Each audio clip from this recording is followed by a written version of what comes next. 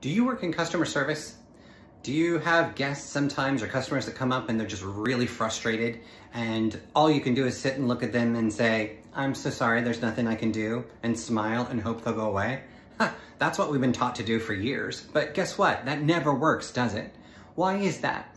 Because your customers are experiencing personal change as well. And remember, they haven't been taught how to manage personal change just like you haven't until now, until you started looking at Scared So What.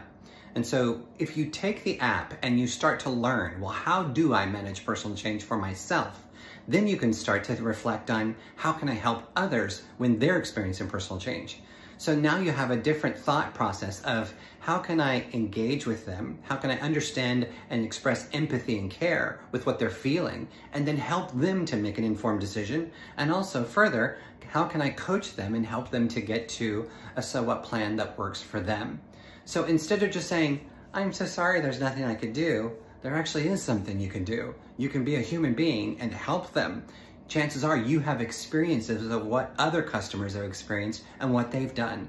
So you can actually help them and engage them just by ensuring that you understand that they're experiencing personal change as well too. Be the better person, be the better customer service representative, and really champion your brand.